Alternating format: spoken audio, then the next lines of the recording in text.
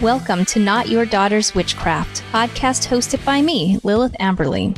If you're exploring witchcraft for something beyond the aesthetic, if some social media platforms make you cringe and say, "That's not me," if you're looking to build a practice that enhances your life, then you, my friend, are in the right place.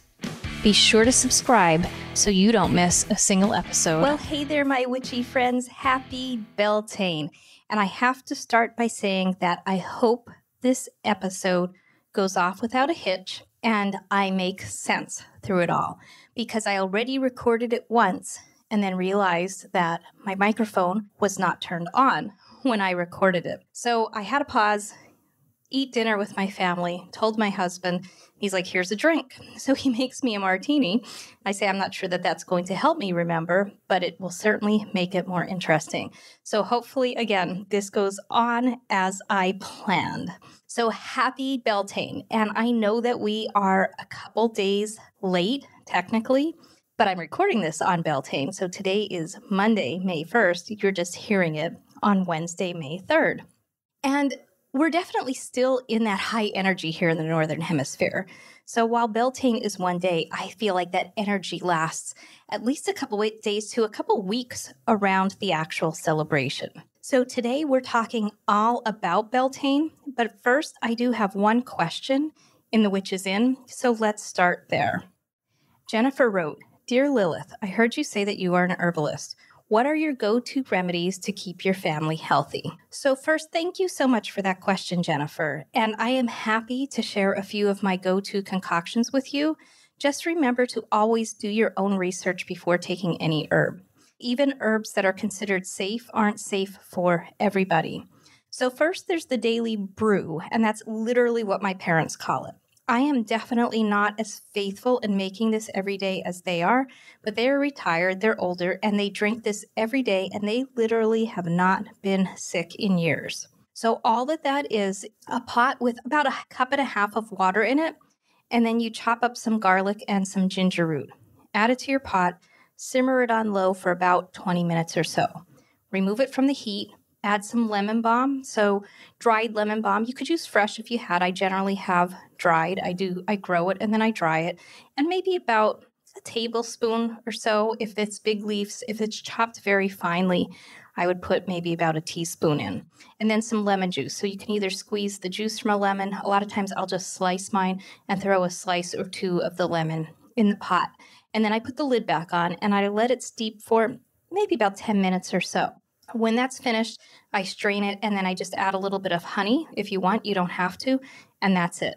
I am also a believer in elderberry syrup. I make it myself, and everybody in my house gets a tablespoon before heading out to school in the morning during cold and flu season. So that is a definite must-have for me.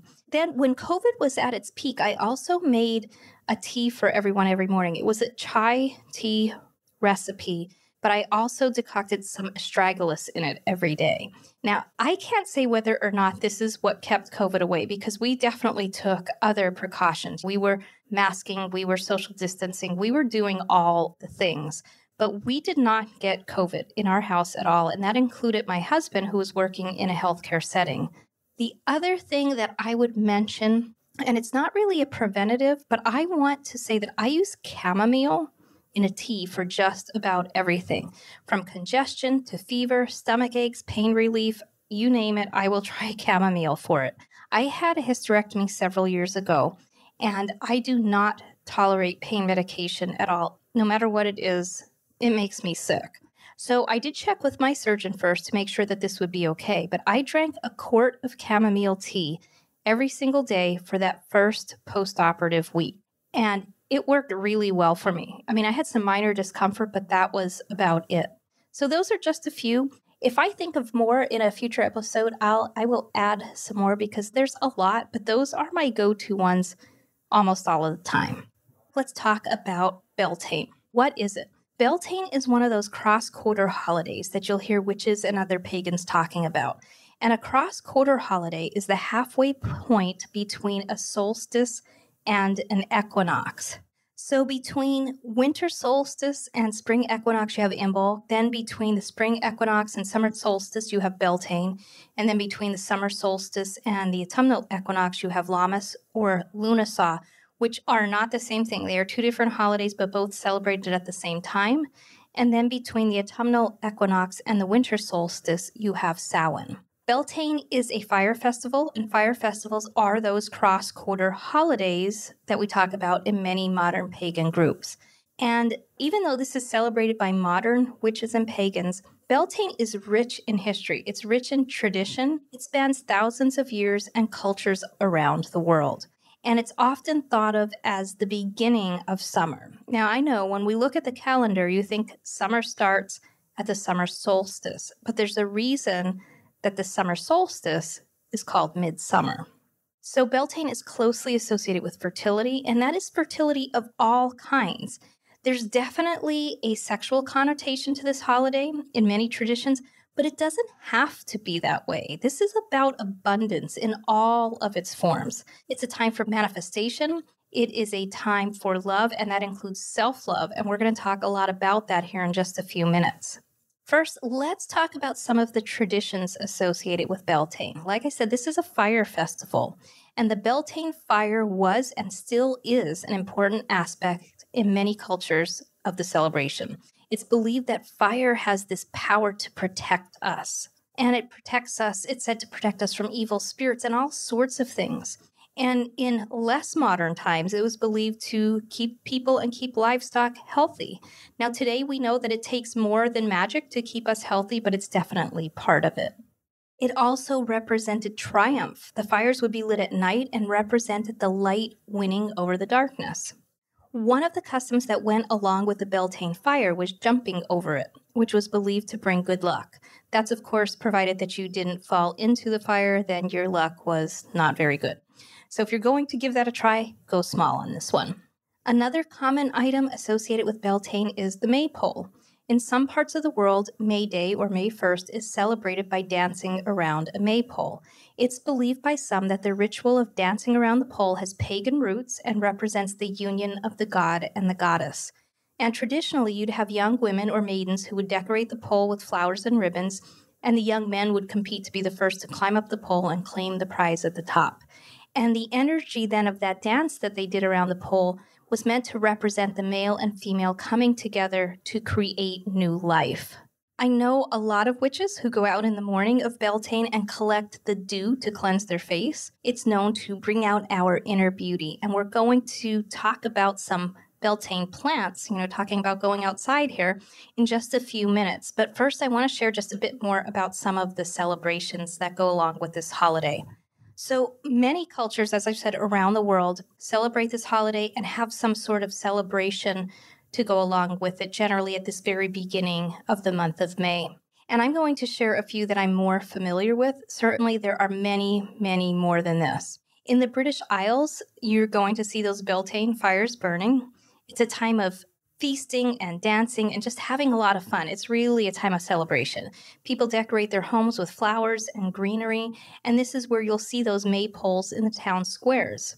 If you go to Germany, you're going to find some people celebrating Walpurgis Night, which I'm probably saying wrong, especially after drinking my martini.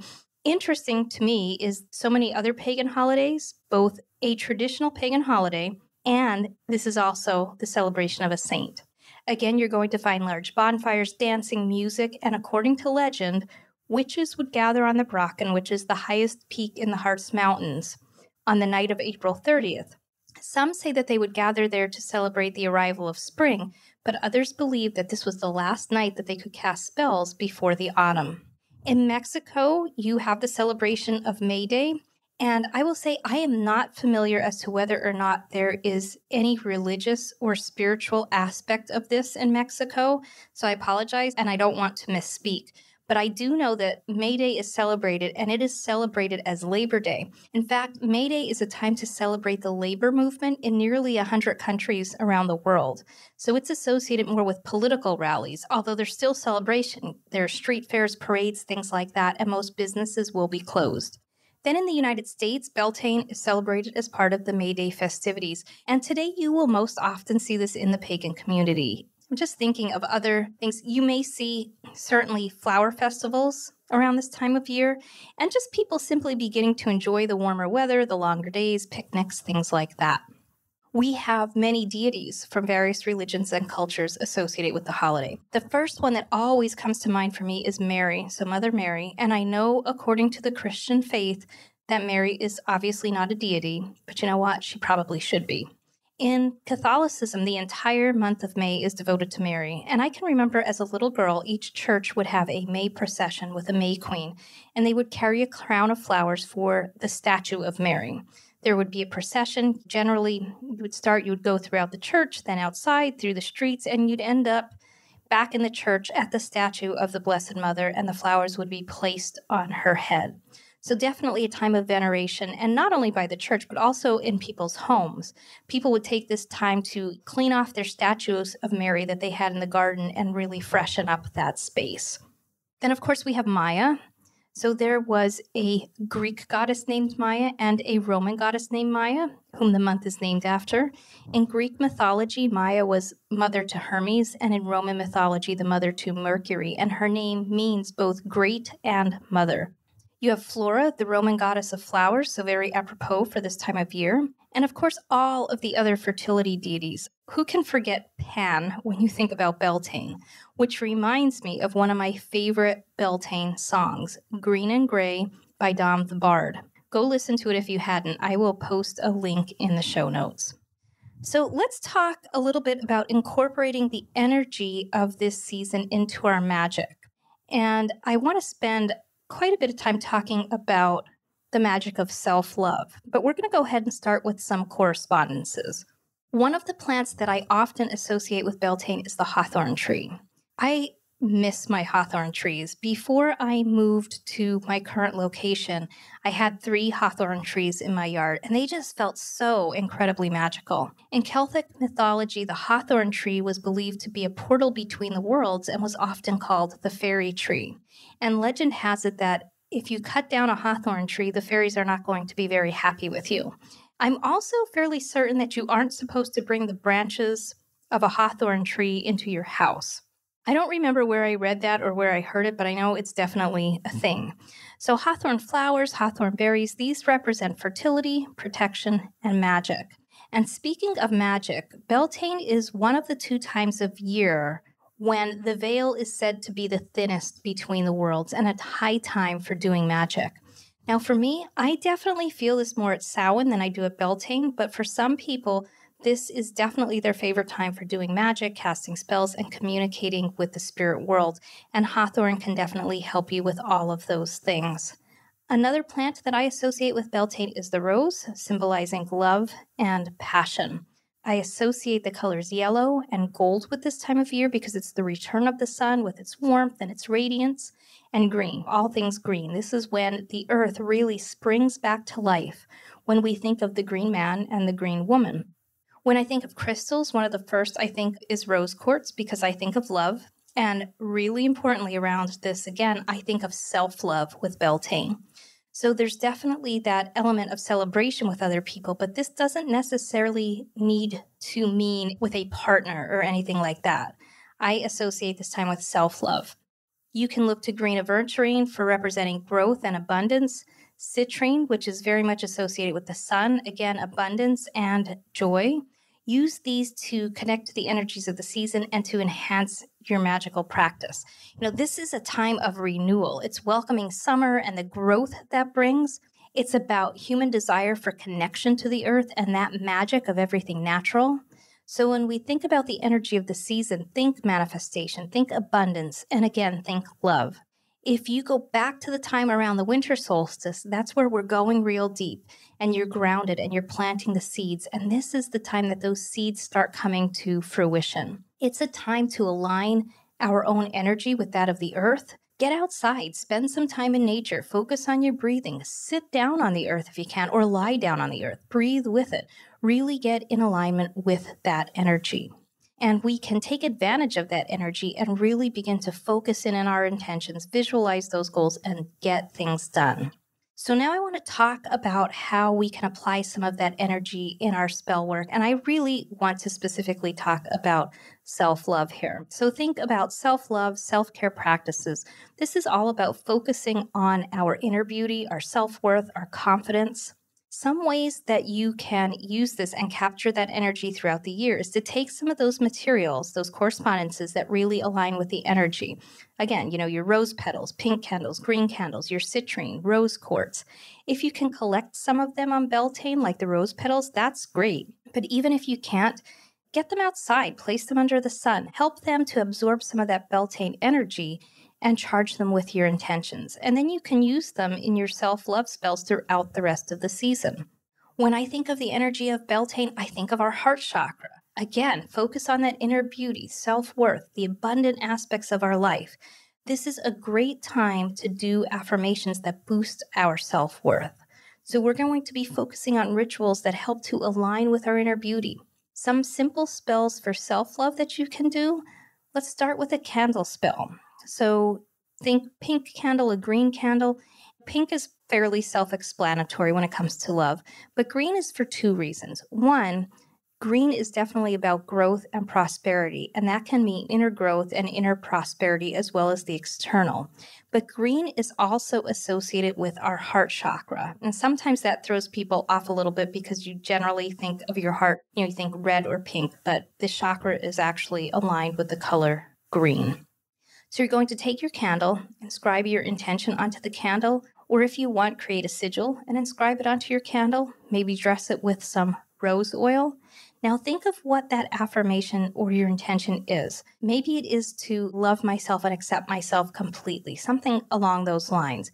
And what you're going to do is take a few breaths, focus on that intention and light your candle. Then speak that affirmation several times. Then either let the candle burn down by itself, or you can snuff it out. And if you're going to snuff it out and relight it, repeat the affirmation every time you light it. And of course, don't leave a candle burning unattended. Another simple ritual you can do is a bath. Put your rose petals in, light the candles. This is the time to take care of yourself. If you don't have a bath, take an herbal bundle and hang it in your shower. Inhale that scent and really begin to feel that energy around you. But if you can take a bath, if you have that luxury, do it. This is the ideal time. Make it picture perfect. Put the candles around, like I said, get your rose petals in there. And while you're soaking, really focus in on yourself. Feel your body in the water and be thankful for it. And this reminds me to talk about a mirror spell as I'm thinking about taking a bath. So when I moved into the home that I have and I walked into the bathroom, I was doing the walkthrough and looking at the house. The first thing that I thought is, oh my gosh, this is such a blessing. And the second thing that I thought, this is such a curse. Because I have a really beautiful bathroom. And the former owners left a very large mirror that is right behind my bathtub. And when you walk in, it's striking. It's big and I love it. But the other thing is when I'm getting in and out of the tub, I have to look at myself. And that's always a bit jarring to me. But this is the perfect time for a mirror spell. So stand in front of the mirror, light a candle, really focus on your intention. Again, what is the affirmation? I love and I accept myself. And it's one thing to say those words, but it's another thing to look in the mirror and look into your own eyes and say the words and repeat that affirmation then every time you pass by the mirror that day. So again, this holiday is one of celebration. It's one of self-love to me, and I hope that you will also find that self-love magic and everything that this time of year has to offer. So until next week, stay witchy and take good care of yourself. Now, before you go, I want to make sure that we stay connected. So go ahead, join my VIP list. It's witchlifeacademy.lilithamberly.com/resources. The link will be in the show notes. And I want you to join my VIP list because when you do, you're going to have access to all of my free resources, the ones that are there now and the ones that I publish in the future. You're also going to have access to any upcoming offers, programs, courses, etc. that are going to come out. So I don't want you to miss that. I want to make sure that we stay connected. Now, if you enjoyed this episode, please go ahead and give the show a rating. That's so important, especially for newer podcasts. I would really, really appreciate that. Until next time, I hope you have a most wonderful and magical day.